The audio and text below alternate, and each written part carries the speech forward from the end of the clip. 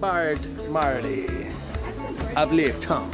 We're back in Laketown. This is the 5th version of this town that's been built for the movie, and we're here to do pickups, right? Pickups for 10 weeks. I played this character for a whole year in this environment, and not once did I fall in the water.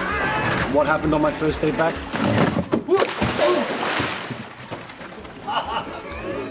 But as you can see, this man has grown, because this is his normal size. But in the film, he will be this size, which is appropriate, because he's my son.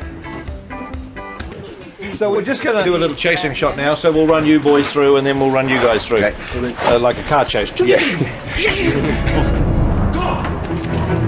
We're actually connecting a scene we shot last year. Stay where you are. Nobody leaves. This new bit of the scene, we're being chased through the streets of Laketown. They're all after me. I spent the whole film being chased.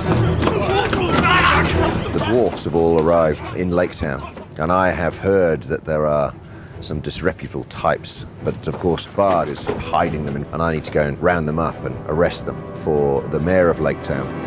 Stephen Fry plays the Master of Laketown, and we've had a bit of fun finding the character of the Master, which has evolved into something rather wonderful. Yeah, he's suave, debonair, almost unutterably handsome.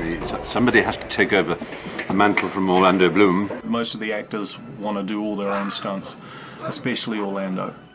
So he's coming up behind you, and you're just landing, and just as he appears there, yeah. Is that plank going to be there or not? No. No, of course it's not going to be there. So I'm just going to be a wussy thing. 3, 2, 1, action! Don't mess with this elf, right? Aye.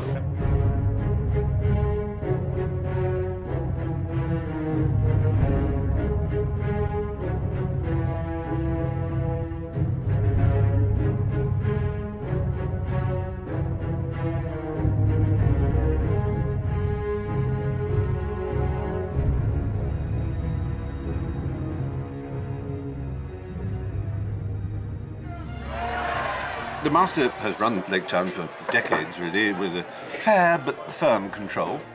My life is made much easier, though, by the presence of Alfred, who is my servant, confidant, to some extent. I think I'm doing some spying. That's what I'm doing today.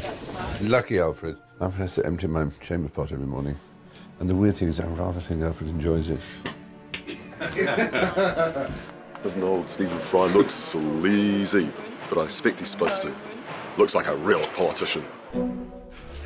One of the surprises about part 2 of The Hobbit is it's going to really be a social commentary on good government. And hopefully you look forward to learning a lot about politics when you come to see this movie.